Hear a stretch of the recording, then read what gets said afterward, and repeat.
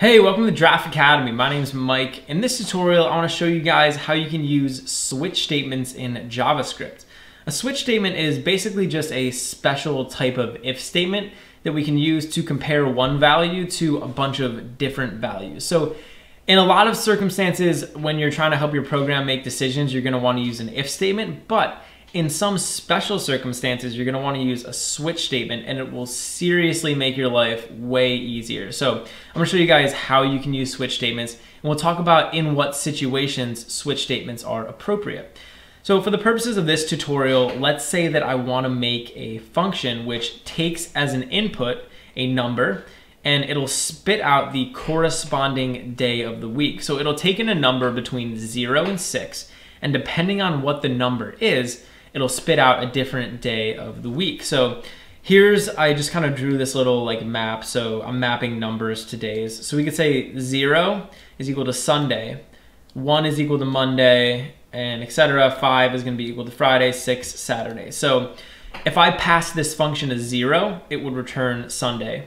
If I pass it a 5, it will return Friday, etc. So that's the kind of function that we want to write in this tutorial. So I'm going to show you guys how we can do that and how we can use switch statements to make that really easy.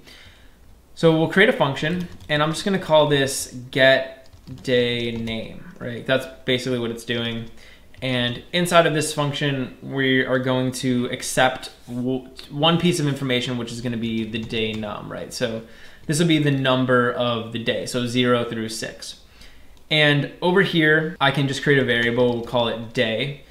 And as we go through this function, we'll set day equal to either Sunday, Monday, Tuesday, Wednesday, etc. And then down here at the bottom, we can just return day. So this method or this function will actually return the string day. So one way that I could actually go about writing this function is using something like an if statement. So I could just say if daynum is equal to 0, and if this is the case, then we can just say day is equal to Sunday. And then I can come down here, we can make another one, else if, and we'll check to see if daynum is equal to 1. And if this is the case, actually we need curly brackets, then we'll set day equal to Monday, etc. So I could do this for every single day of the week, right? And I could make else ifs for each one, and then we'd have a functioning program, right? This would work. We could do this with an if statement.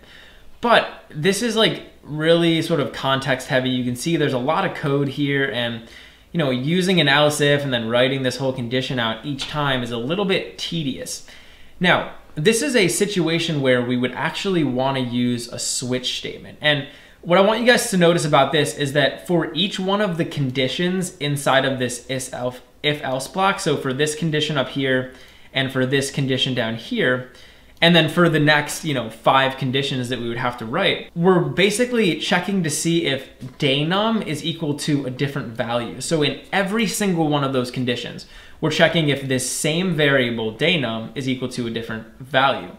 And if you have a situation like that where you're checking to see if the same variable is equal to a value in each one of your if-else conditions, then you have a perfect candidate for a switch statement. So in our case, this is a perfect candidate. And I can actually use a switch statement and it'll make writing this entire thing a lot easier. So I'm gonna show you guys how we can do that. To create a switch statement, we just say switch, and we're gonna make an open and closed parentheses and an open and closed curly bracket. So this is the basic outline for a switch statement. Actually looks kind of like an if statement. Inside of this parentheses, I wanna put the value that I'm gonna be comparing in each one of my conditions. So in our case, it's daynum, right? We're comparing daynum to 0, 1, 2, 3, 4, 5, and 6. We're comparing it 7 different times.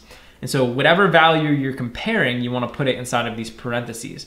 Now down here, we can specify what happens during each case. So in other words, if daynum is equal to 0, we can do something. If daynum is equal to 1, we can do something. And that's how we can use switch statements. So I can say case, and this is a JavaScript keyword, and then we can type out the value that we want to compare daynum to. So I'm going to say 0.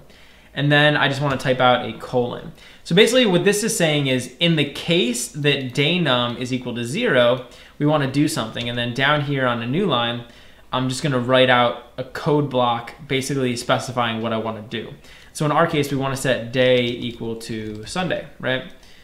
And then once I write out my little code block, I can just make a new line and I'm just going to type break.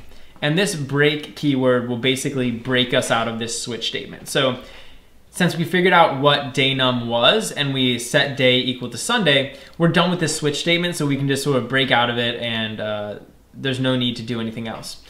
So I can actually make one of these for each number. So I could say case 1, and now in the case of 1, we want to say day is equal to Monday, and we can, again, just say break. So you can see that this is a lot cleaner than using those if-else blocks. And it's also just a lot easier to visualize, right? So it's way easier for me to see, like, okay, in the case that it's 0, we're doing this. In the case that it's 1, we're doing that. So it's a lot cleaner and honestly a lot easier to write and manage.